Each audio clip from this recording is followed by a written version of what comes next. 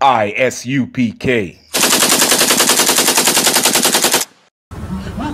Hey, Shalom, man. It's Priest Captain Hall with the I.S.U.P.K. under Commander Journey Yahanna in California, man. Telling all blacks, Hispanics, and Native Indians, subscribe to this channel, man. You want true salvation? You're going to learn from the priests and prophets of the I.S.U.P.K, man. Subscribe to that channel. Hit that button, man. You understand with that? Shalom. We want no cowards in our camp, only men prepare to die. We want no cowards in our camp, never let their brothers die. We want no cowards in our camp, only men prepare to die.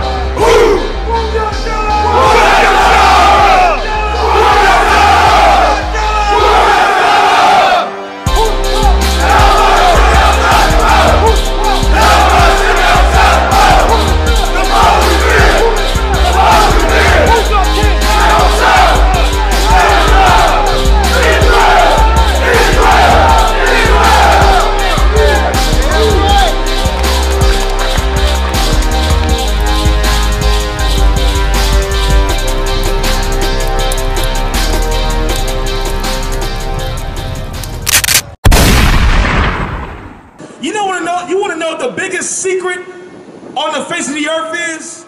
You want to know what the biggest kept secret on the face of the earth? I'm going to help you.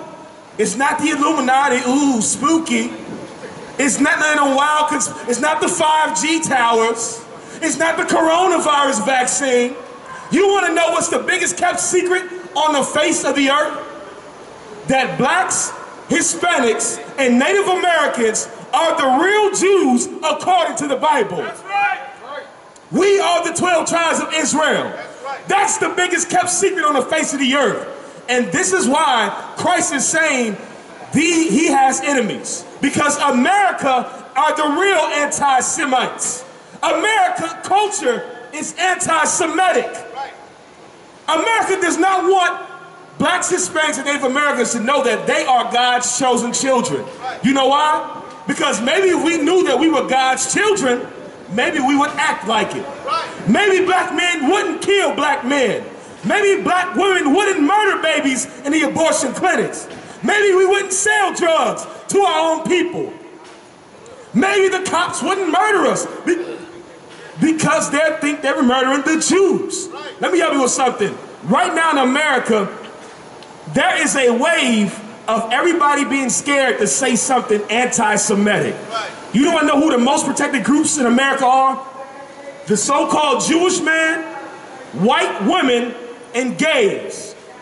You cannot say anything wrong about the so-called Jewish man, white women, and gays. You know why?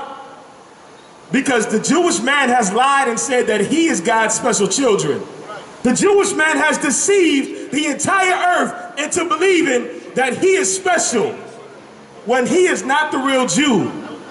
How the hell is some white man the real Jew when Christ is a black man?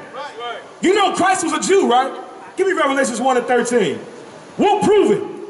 See, we don't come out here just to say things that sound good, and we don't come out here to appease the people. We come out here to tell the truth. And we're going to tell the truth that DeSean Jackson was trying to say, but he got cowardly and backed out of it. You know why? Because DeSean Jackson knows that America doesn't want black men to tell the truth.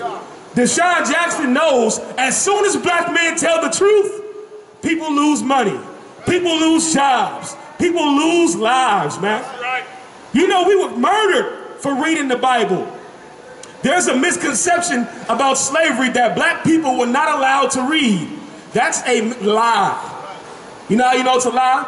Because why did Virginia pass a law after Nat Turner killed all those white people that black people couldn't read? Because we were able to read before then. We were able to read the blueprints for Master so we can build his goddamn house. We were able to read how much corn and cotton we got to collect from Massa to make him rich. We were able to read the things that made the white man rich. But you know the one thing we were not able to read? The biggest kept secret. And that was this book right here. Hold this book up, brother. This ain't no fairy tale book. This is not the Quran. This is not the Book of Mormon. This is not no goddamn watchtower. This is the Holy Bible, man. And you know why the white man did not want black people to read this book while they went in slavery? Because guess what? We've been taught this is the white man's book. The oppressor knows that this book is really black supremacy. The oppressor knows that this book is really real black revolution. The oppressor knows that this book says that they should be in slavery and that we should rule the earth. That's right. But they have turned everything upside down. And now we believe that the real Jews are white, when the real Jews are black. And I'm going to prove it to you. It's right here in the Bible. Max Hellerman, y'all know who he is? That's good. He a devil. He irrelevant anyways. Some white boy who doesn't have the physical capabilities to play any sport, so he commentates on what black men do and everything. You know how that's how that go. All these white boys get jobs being commentators about people playing, about brothers playing these sports because they don't have the talent to do it. I wish we had our own black leagues. I wish we had our own black everything, so these devils wouldn't even speak on what we do. Why we got white boys commentating on the greatness of black men? Who qualified you? Let me see you do a backflip. Let me see you bench press 300 pounds. Pathetic devils, man. But the Bible says Christ is a Jew. And we're going to find out the color of Christ. The greatest man that ever walked the face of the earth. We're going to find out what color, what race was he. Tell them where you at. The book of Revelation, chapter 1, verse 13. And in the midst of the 7 candlesticks, one like unto the Son of Man. The Bible says, now in the midst of the 7 candlesticks, the 7 candlesticks in the Bible represents the 7 schools that Paul had set up, man. Just like we have a school right here, I.S.U.P.K. DC. We have I.S.U.P.K. in New York, I.S.U.P.K. in Philly, Chicago, all over the country and outside the country. We have schools under commanding General Yahanna, man. We are the Israelite School of Universal Practical Knowledge, started out of 1 West, 125th Street, Harlem, New York, under commanding General Yahanna, man.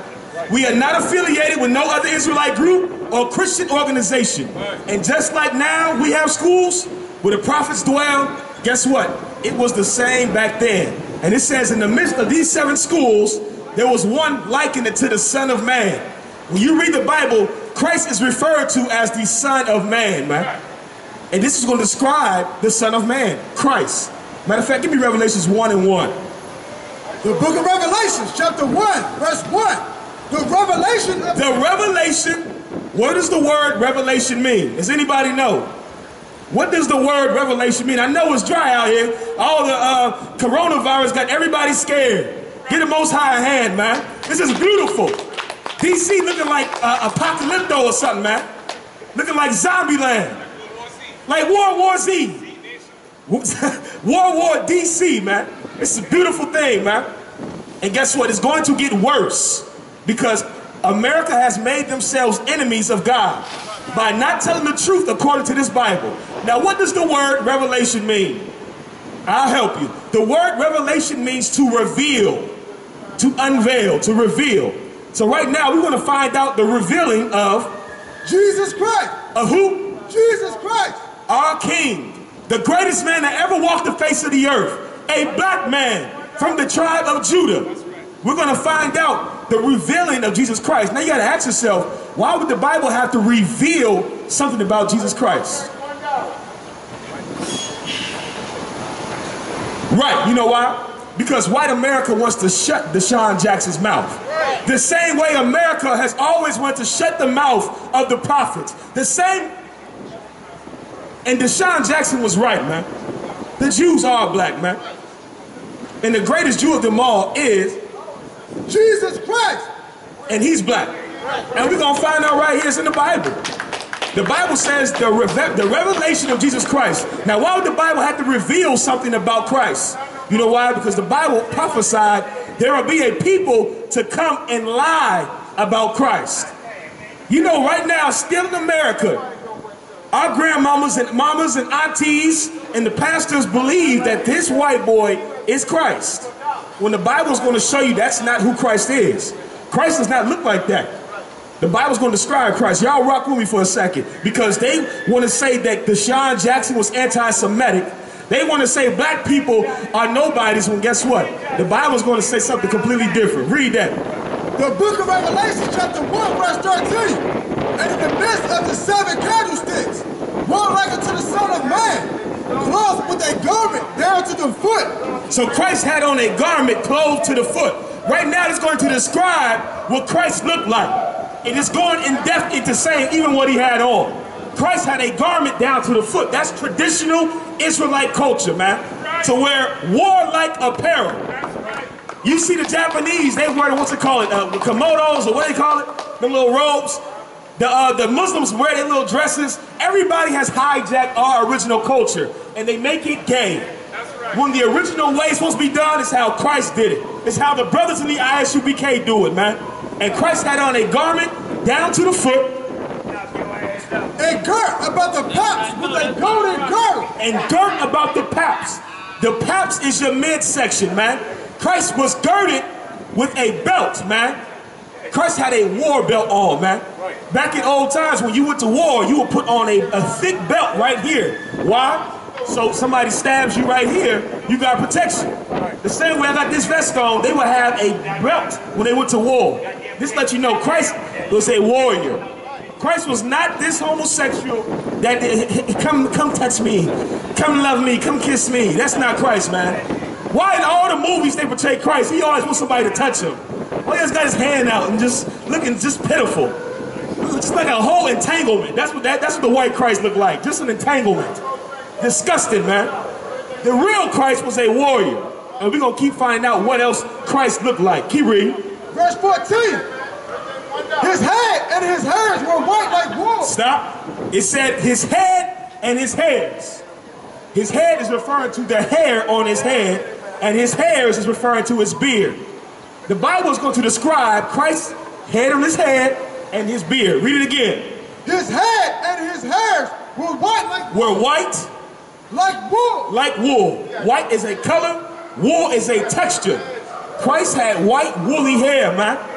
White woolly hair. Let the end of this brother beard right here. Only people on the face of the earth that have woolly hair are blacks, Hispanics, and Native Americans. And I know it's hard to see it now. He's like, well, Hispanics don't have woolly hair. Listen, the Bible says Israel is a speckled bird, meaning we come in many different shades, but we're all the same people by blood, man. We want to join ourselves to people because they look like us. When you just because somebody look like you don't mean they're you. You understand what I'm saying? You are what your father is. Ask Hitler. The Jewish man looked just like the Germans. And when you come to find out, the Jewish man now are the Germans. But Hitler didn't give a damn. Hitler killed 6 million of them so-called devils. How you? He thought they looked better as so, man. But guess what? The Bible says Christ had woolly hair. Who has woolly hair, man? Blacks, we have woolly hair. Blacks, Hispanics, and Native Americans. Does this picture have woolly hair right here? No, it doesn't. That's strike one, man. That's strike one. This picture got stringy hair. Keep reading. As white as snow, and his eyes were as a flame of fire. And his eyes were as a flame of fire, man. Christ's eyes were red. You know why? Because just like black men today in oppression, we like to have a good drink, man. And Christ liked to have himself a good drink. And what happens to black men when we have something to drink? Our eyes start to get red. Don't act like you don't know, because some of y'all got DUIs out there because of their eyes was red. It was real glassy and red. You understand what I'm saying? Christ had red eyes because he liked to enjoy a drink the same way we do now. And he wasn't no drunk. You understand what I'm saying? Keep reading. Verse 15. And his feet like unto fine brass. Now his feet like unto fine brass. Let me ask somebody something. It's not hard, but Christianity makes everything stupid. Let me ask you something. When you look at your feet, aren't your feet the same color as the rest of your body? No. Look, some people are asking, like, oh, hold up. I ain't talking about ashy. I'm talking about the skin tone. Aren't your feet the same color as the rest of your body? Yes. For the most of us, yes. Now, if you had certain ailments or certain things happen to you in life, you know, that's unfortunate. Lord be with you. But most people's feet are the same color as their body. And Christ's feet was what? As burnt, I'm sorry, unto fine brass. Christ's feet was the color of fine brass. Anybody know what brass looks like? Anybody know? Let me see if I got a penny in my pocket. No, I don't keep pennies. Christ was the color of a penny. You look at a penny right now, that's what brass looks like. But not only was Christ brown, it's going to describe something else about Christ. As if they burned in a furnace. As if a burn in a furnace. Let me ask you something. Whenever you burn anything, what color does it turn? Black. Black. You could take white computer paper right now and put it right here and crumble it up and light it on fire. That white computer paper is going to turn black. Christ was a dark-skinned black man from the tribe of Judah, man. That's not this devil right here. So how do we get this image? Why do we believe now that the white man is God? That Christ is white? That the prophets were white? They don't know no better. Brother, they don't know no better. Not only that, we've been taught otherwise. We've been lied to. That's the biggest kept secret. Everybody want to be scared about conspiracy theories. This is the biggest conspiracy theory on the face of the earth. That the greatest man that ever walked the face of the planet has been whitewashed to be white. I wouldn't be surprised 50 years from now they're going to say Tupac was a white man. Listen, that's what they do. Michael Jackson was white. He white right now, right? Listen, any black man that did something great, they whitewashed him. They said the first president of the United States was a black man, John Henson. You look up a picture of John Henson right now, guess who you'll see? A white boy. When that's not John Henson. They whitewash anything great that has anything to do with us because we aren't allowed to be looked at as great. We're not allowed to feel some sort of self-esteem about ourselves. You know why? Because as soon as we feel some self-esteem as the children of Israel, then we'll start to act accordingly, man. Give me Deuteronomy 7:6. The brother brought it out earlier, man. This is one of my favorite scriptures right here. Because if I'd have known this a long time ago, maybe I wouldn't have made some of the mistakes I would have made. Maybe. I'm hard-headed, maybe not. But still, just imagine how much of us, if we knew what we're about to read right now, what we would have not done if we would have known that we are actually special according to this Bible, man. We've been taught in America that we're nothing but thugs, niggas, spicks, rednecks, wetbacks, criminals, ain't shit, Salakia. You know what I'm saying? When that's not what the Bible says. The Bible says something completely different. And this is why Christ has enemies. Because America has painted a picture about our people that is not true according to this Bible. Keep reading. The book of Deuteronomy, chapter 7, verse 6. For thou art an holy people. The Bible says, for we are a holy people. If you are black, Hispanic, or Native American, the Bible says you are a holy people. What does the word holy mean? It don't mean all up in church faking and jumping around and acting stupid. Holy means separate. The Bible is saying blacks, Hispanics, and Native Americans are a separate people. Why would the Lord want to separate us, man, from everybody else? I'll tell you why. Keep reading. Unto the Lord thy God.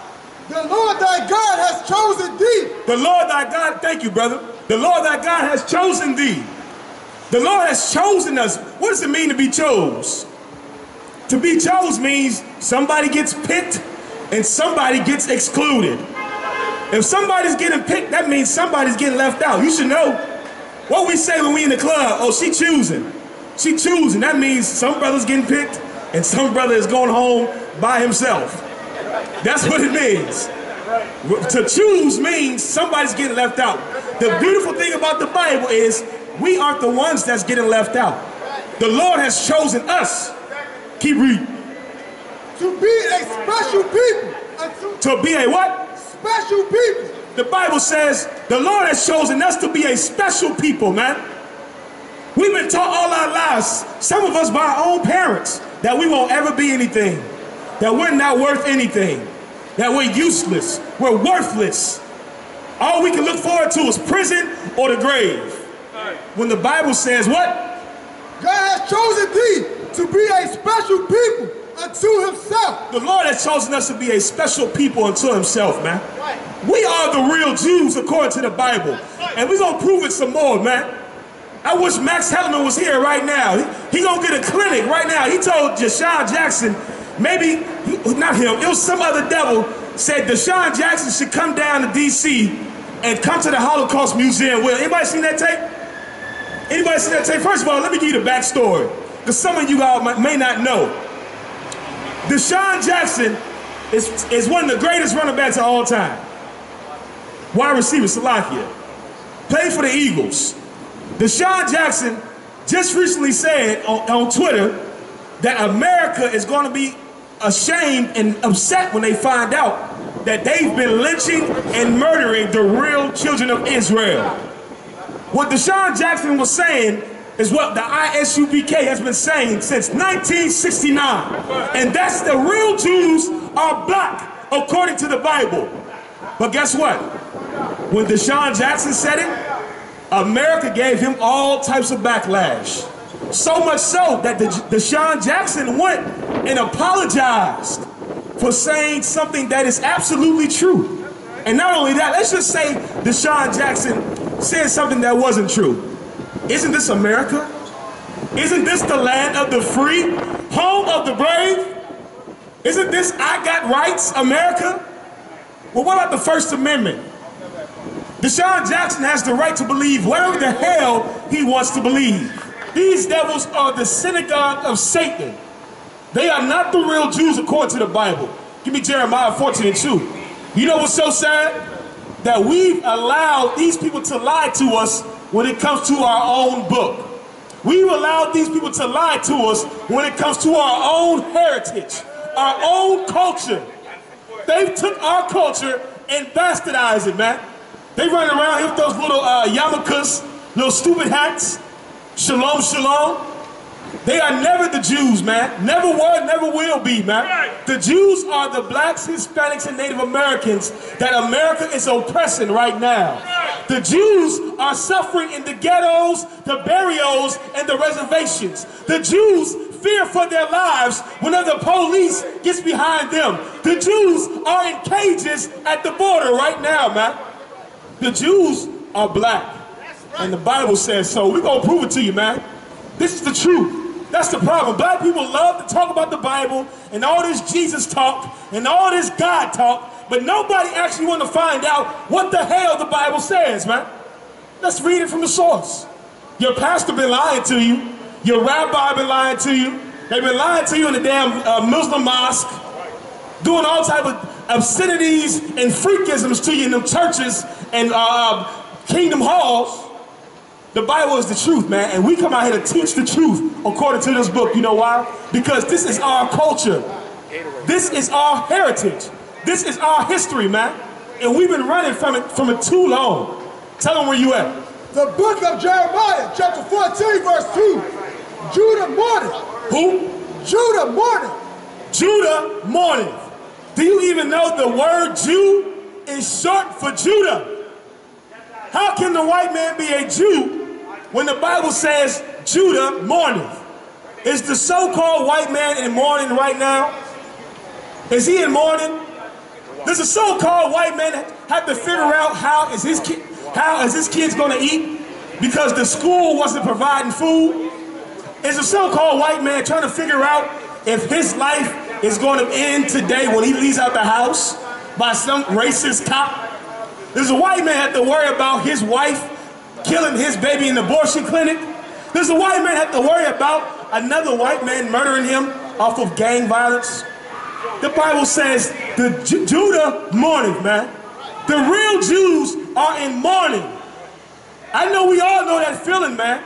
How many black mothers have to live in constant mourning every day because their baby is not here no more, because their son is not here anymore, because their daughter is missing, because their child has been molested in the Christian church?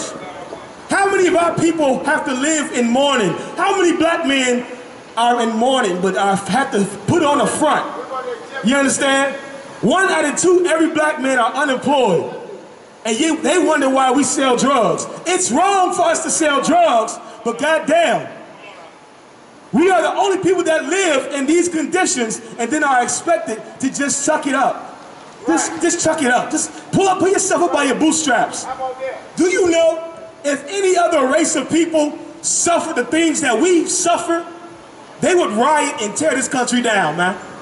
If the white man suffered half the things that we go through on a daily basis, there would be no D.C. There would be no Chinatown. There would be no New York. There would be no goddamn Philadelphia Eagles.